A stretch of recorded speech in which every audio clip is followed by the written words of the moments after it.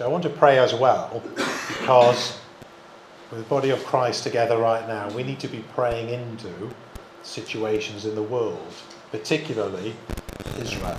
Remember what I always say, don't interpret it through the BBC journalists or your own biases or what somebody said about them. It's irrelevant.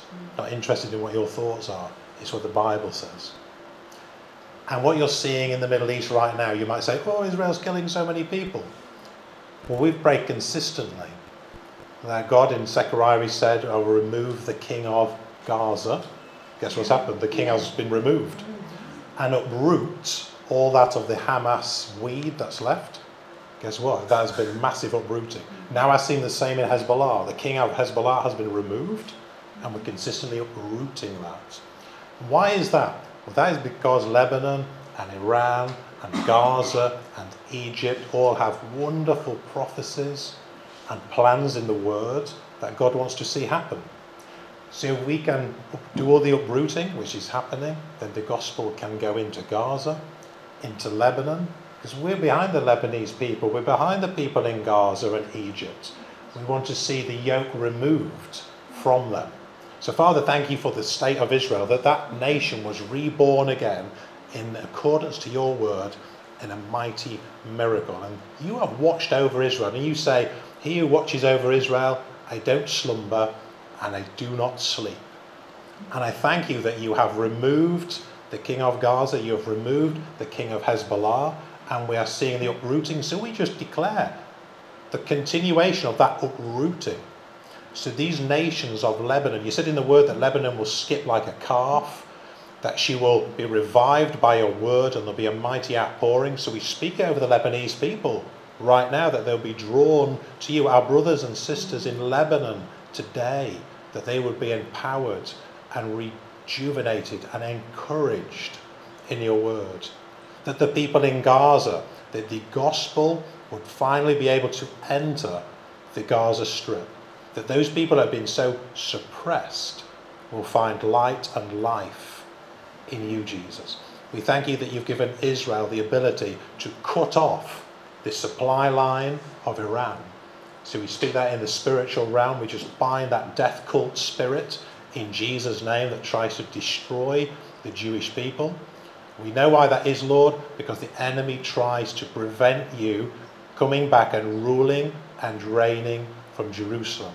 But we declare peace to you, Jerusalem, and we speak peace at the borders of Israel. We speak your blood to protect that nation. We speak courage and empowerment to Benjamin Netanyahu and his Knesset government members. And we thank you that your purposes and plans will take place, that Jerusalem will become a joy to all nations. And thank you that we have a part to play in that, Jesus. And we just declare that in your mighty name. Amen. Amen. Amen. So it's good to pray for Israel. That's very powerful that you're praying for Israel, because Israel is very much on God's heart all of the time. So I said it at the Hope Church a while ago. Israel, I used to think years ago when I first became a believer, is a subject you can opt out of or opt in. It's just an added extra. No, it's part of being a believer. You need a revelation from the Holy Spirit of Israel and the Jewish people, for sure. So that's not what I was going to talk about. What I was going to talk about today is something from the older covenant that I'm going to reveal, because guess what? All of Scripture is given to us, isn't it? To edify us, build us up, etc. And Jesus is hidden in the older covenant as well. Sometimes it's not that obvious.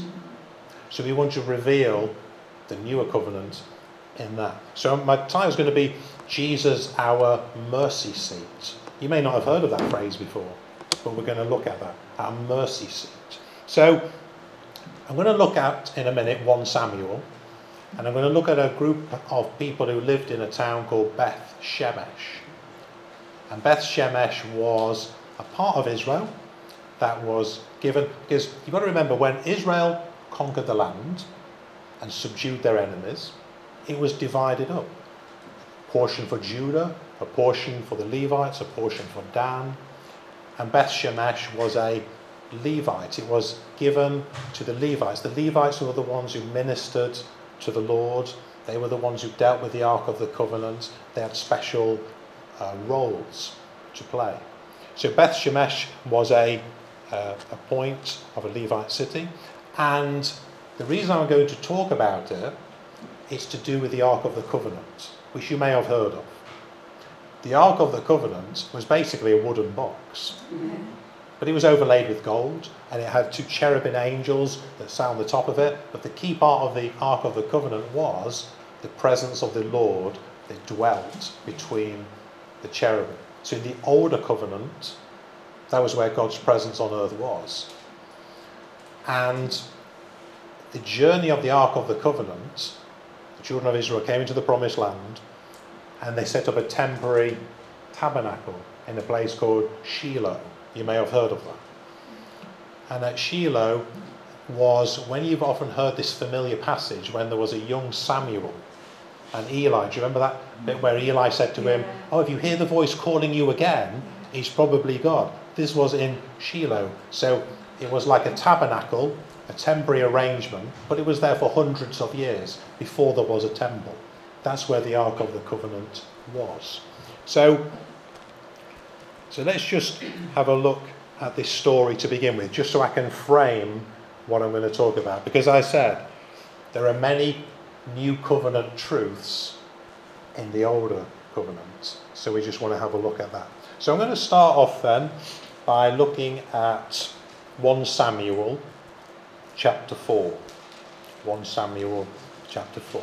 So the Ark of the Covenant there has been in Shiloh for all of these years. And here is Israel now, one of their enemies that was never subdued, the Philistines. They battled against Israel consistently. They were always a thorn in Israel's side. Israel never fully did what God told them to do and get rid, so they remained there. So in 1 Samuel chapter 4, I'm going to start at the first verse.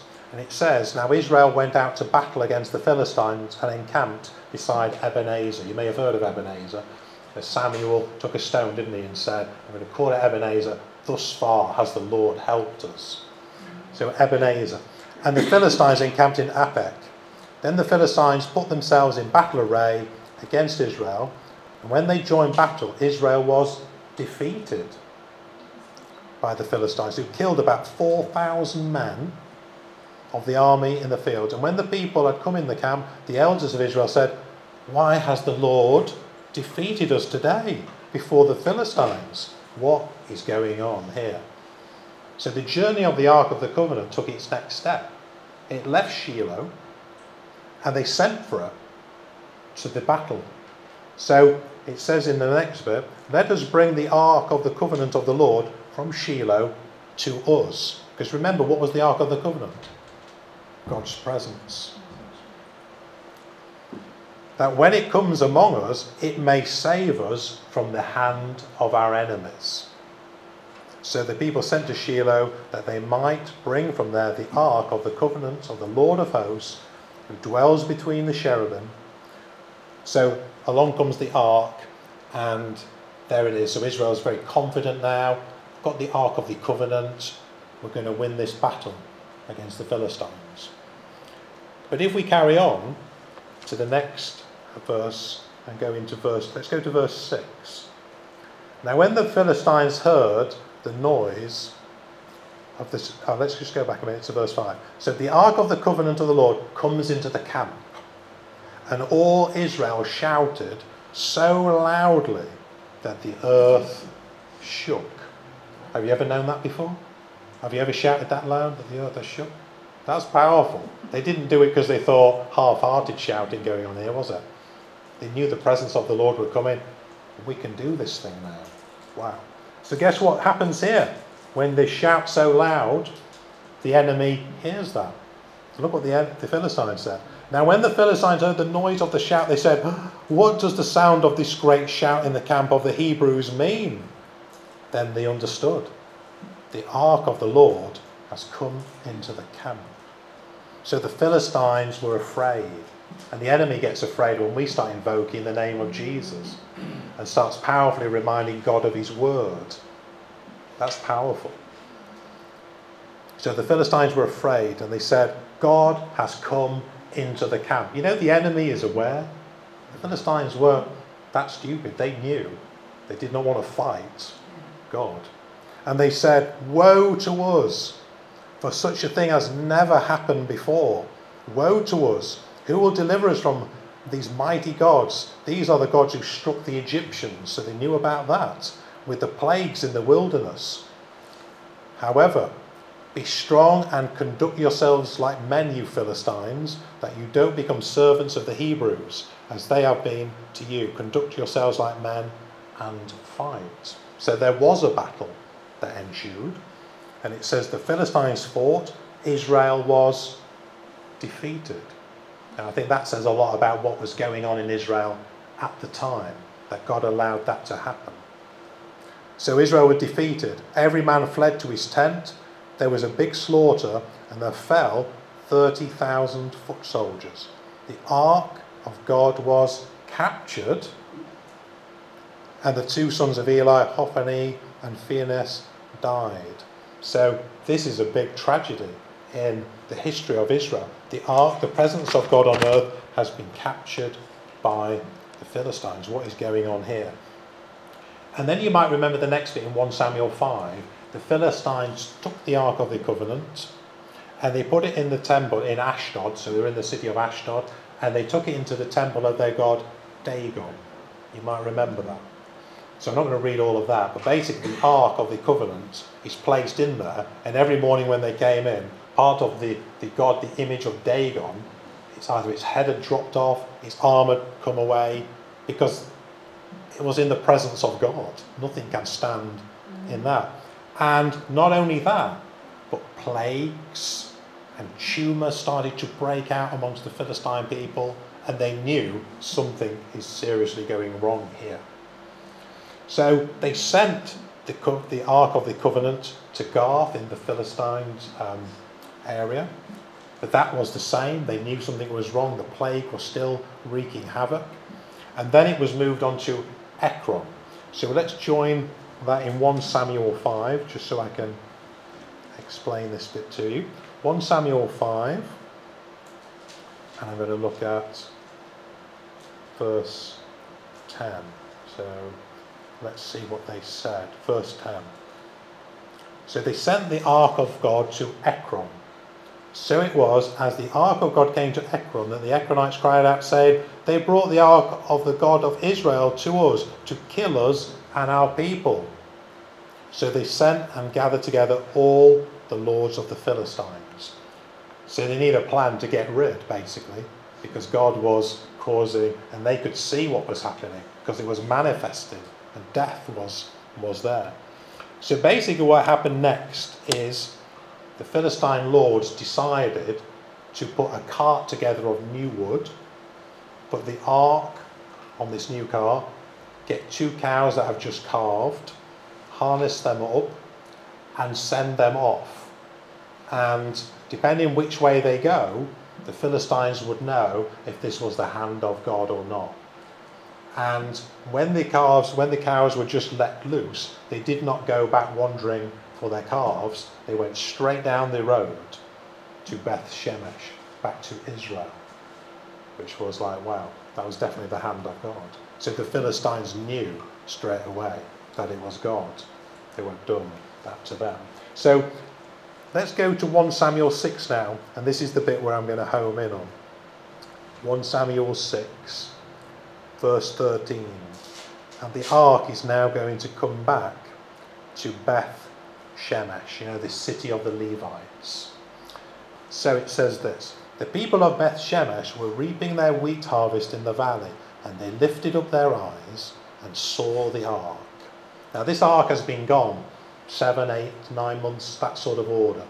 So quite a long time. And maybe they thought they'd never see it again, and they were bereft of God's help and presence. But they lifted their eyes and saw the ark, and they rejoiced to see it. I bet they did. Wow, because they knew that God was back with them. So it says that the cart came back into the field of Joshua of Beth Shemesh and stood there. A large stone was there. So basically, the Levites took it off the cart, put it on this big stone area. But it's the next bit that's the problem. So let's just show you in verse 19 of that same chapter. And it says, he struck the men of Beth Shemesh because they had looked into the ark of the Lord. He struck 50,070 men of the people, and the people lamented because the Lord had struck the people with a great slaughter. Now you might say, what's going on here? What's that all about? They look into the ark, there's a great slaughter. Well, the men of Beth Shemesh, to look into the ark, there's something they had to do. I don't know if you can picture the ark in your mind's eye. I used to have a model of it, but I haven't got it anymore. But anyway, to look inside the ark, you had to remove the mercy seat. That was on the top, basically, of the box. The two cherubim and the mercy seat. And then you could look into the side of the ark, was the next bit. Now, when you looked inside the ark, and it explains this to us in the New Covenant as well, what would they have seen?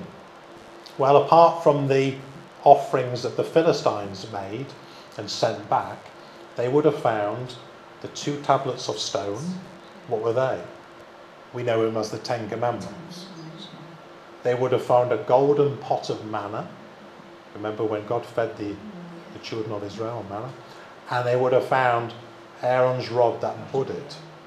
Okay? So these were symbols of what? Well, number one, they were symbols of man's disobedience against God's righteous standards. So God wrote the 10 Commandments. They were symbols of rejection of God's anointed leader, the rod that budded. And they were also rejection of the complaining about when they were fed on the manna. Because God was always, he said, I would always take care of you after Egypt. But there was complaining and moaning, etc. So rejection of his provision and rebellion against the leadership. So they were symbols of man's sin, yeah, and rebellion. That's what they were. But the key thing here is the mercy seat. So the mercy seat would go over those symbols. So guess what? You would never see them. And the mercy seat was covered with what when the priest presided? Blood. It was covered with blood. And blood is the thing that brings what? Forgiveness. And in the older covenant, it didn't bring true forgiveness, it covered over, didn't it? It covered temporarily. But it was still there. So God saw the blood, he did not see the rebellion. So when the men of Beth Shemesh, whoa, the ark's back, let's pull this back and have a peep inside. Whoa, a great slaughter is ensued. Because when they looked inside it, they saw a ministry of death written on stone tablets. That was a ministry of death. It was not a ministry of life for the law. They saw that the letter kills, and it was a ministry of condemnation. So we can look at that in 2 Corinthians chapter 3. So let's bring it up to the New Covenant now and start to explain how Jesus is hidden so we can reveal him. 2 Corinthians chapter 3. And I'm going to start around verse 6. So, but our sufficiency is from God, who also made us sufficient as ministers of the new covenant, not of the letter, but of the Spirit. For the letter does what? Kills. But the Spirit gives life. But if the ministry of death, written and engraved on stones, there you go, was glorious, so that the children of Israel could not look steadily at the face of Moses because of the glory of his countenance, which glory was passing away, how will the ministry of the Spirit not be more glorious? For if the ministry of condemnation had glory, the ministry of righteousness exceeds much more in glory. So this is the newer covenant. We've got rid of the law and the ministry of death that has gone, because there's now a new covenant. Amen? That's powerful. So, that's why death broke out when they looked. And here's the reality. It was a Levitical city. It belonged to the Levites. They should have known. Why were they letting people remove the mercy seat? They knew death would ensue if they did that. But they still did what they did. So death could have been prevented in Beth Shemesh when the Ark of the Covenant came back. But you know what? I think there's quite a lot of relevance here for us with the mercy seat as well. Because a lot of us, or maybe, dare I say, even some church leaders, not here, that's for sure, but sometimes we're using that same thinking where we're using the law to point out all the ways in which you've done wrong, okay, and making you feel bad. So that condemnation from that will hopefully make you lead a better, more respectable life. But guess what? It does not work like that. It does not work if you try and say, hey, here's all the bad things you've done right, shape up a little bit and live better. Guess what? It's not going to work, is it? People tend to just get worse if you just point out all the bad in them. And that always reminds me of the woman who was so-called caught in the act of adultery, if you remember, and they brought her to Jesus, didn't they? Hoping he would allow them to stone her. And one by one they all went, didn't he? When he asked them about the first one without sin can cast the stone. And I love that bit where he says, where are your accusers? Is there no one left to condemn you? No, there's nobody. Then neither do I. Neither do I. So it was not the spirit of condemnation or death, but forgiveness. And through that, the woman was then empowered, wasn't she? To go away and be, wow, I've just had an encounter with Jesus. That's transformed my life. So that is the key there. So we're not against the law, by the way, for the reasons the law was given. There was a reason it was given. But it was not given to make us righteous, was it? We know that. It was not given that man could be justified through obeying the rules. It could never be. Because guess what? We could never keep them, could we? Couldn't even keep one of them. Never mind all 300 or whatever there was. So it was given to expose our sin and our rebellion and to bring us to the end of ourselves where we go, how can I do this without a saviour? There's no chance I can get through life or I could ever be good enough.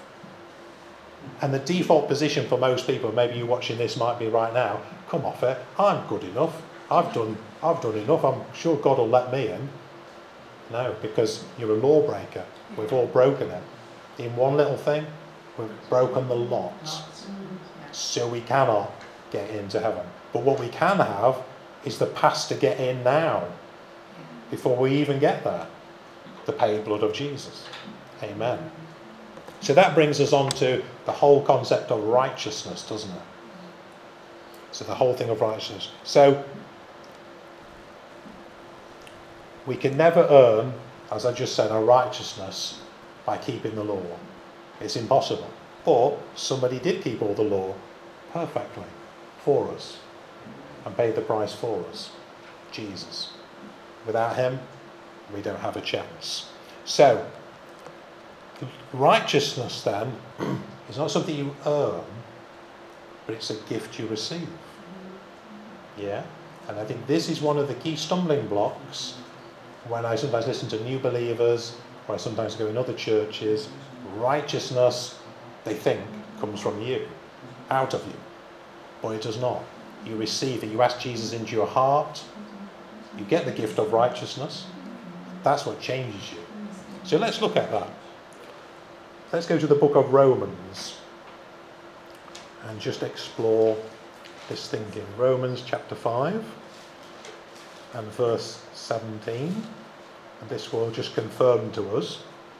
And it says, for if by the one man's offence, that was Adam, death reigned through the one, much more those who receive abundance of grace and of the gift of righteousness will reign in life through the one, Jesus Christ.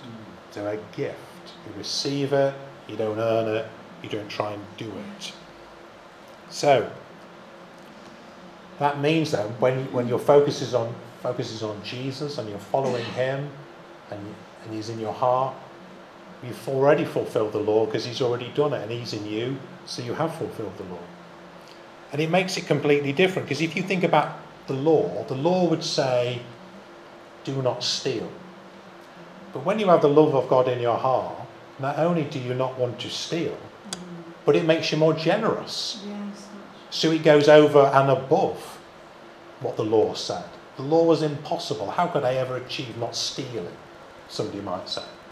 But now God has changed that heart of stone and given you a new one, that a heart of flesh. So you go, I don't need to steal because Jesus has provided everything for me. In fact, I want to bless these people over here. That's the difference with the righteousness that we now receive. It motivates us because of the love of Christ within us to do the things, but we don't do them to earn the righteousness. So the mercy seat. Now, the thing with the mercy seat I think is quite interesting as well is we can inadvertently remove the mercy seat in our own lives. Now, we're in a new covenant, I understand that, but I'm just using this as an analogy. But you can easily, in yourself, go back and dwell on the things you did wrong as a non-believer or even as a believer and go, oh, if only the people in one church knew what's been going on.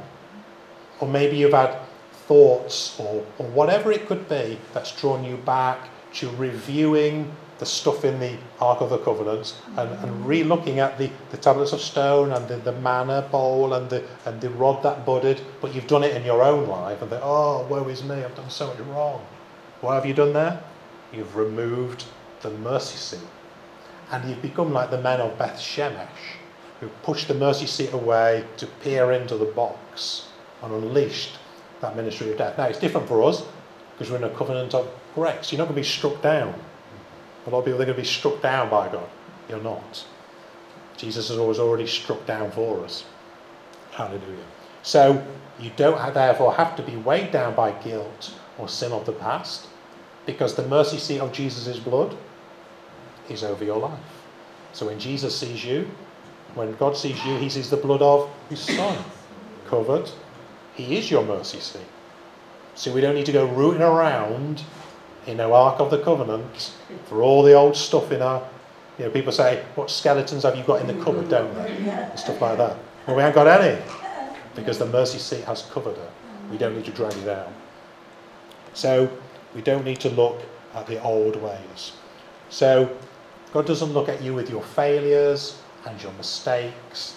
He looks at you through his Son's blood and how you are being transformed into the image of him day by day. So that's awesome, isn't it? So we have full value in him. So just to finish off with the key scripture here as well, thinking of righteousness and how the new covenant has changed everything. You know, we can fail, we can feel defeated, but the bottom line is we are the righteousness of God in Christ Jesus. So let's just show you where that scripture is, because you may have heard it before. I'm not sure where it is. 2 Corinthians chapter 5. Let's go to verse 21 at the end. And it says, for he made him, Jesus, who knew no sin, to be sin for us, that we might become the righteousness of God in him, Christ Jesus. Amen. So don't let us be like the men on Beth Shemesh. We don't need to go removing our mercy seat. We don't have to review how bad we are. We don't have to review all the bad thoughts we had or the mistakes we've made. Just look at Jesus. Just remember you're covered by his mercy seat and his blood perpetually. Are you not? Past, present, future, forgiven. So thank you, Lord, for your word to us today. And thank you, Lord Jesus, that it's so amazing, I always think, that how you are there in the older covenant, sometimes hidden, sometimes we've got to just peel the layers back a little bit. But we thank you for that revelation that as the men of Beth Shemesh rooted around and revealed a ministry of death, we thank you that your blood overcame all of that and took all the death and took all of the sin and dealt with it once and for all. And we thank you, Jesus, that you are our mercy seat on which your blood was sprinkled upon. And that covers our lives. It protects us, it delivers us, it sustains us, it prospers us. It brings us before kings and princes. It favours us in so many ways. So we just want to speak that out today, Jesus, and remind ourselves who we are in you, the righteousness of God in Christ Jesus. In the mighty name of Jesus, amen.